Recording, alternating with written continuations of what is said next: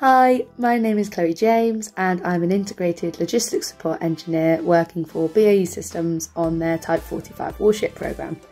So my role involves a lot of configuration and data analysis to ensure the warship stays safe and afloat. So why did I choose a career in STEM? I chose my career mainly because I enjoyed maths at school. When I was younger, I really wanted to be an astronaut. I thought it'd be really cool to go up in space and be able to walk on the moon. But unfortunately, I suffer with motion sickness, so being an astronaut is sort of out of the question. And engineering was the next best step for me, as it meant I was still surrounded by all these cool vehicles and all these big projects without having to actually fly in a rocket.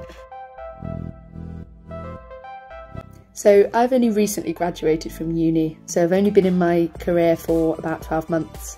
But the coolest thing that I've done is being given a lot of responsibility and working on one of the largest upgrades that the Type 45 warship has ever seen, which was pretty cool as a very young new engineer.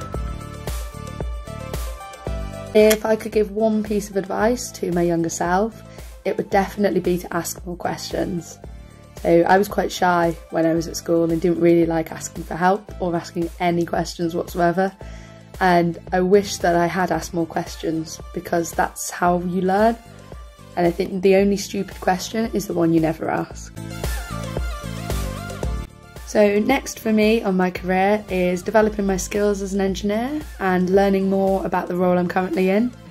I'm hoping that I'll be able to progress towards chartered engineer in the future, which is a standard that a lot of engineers achieve, and I'm hoping that I'll be able to get there too.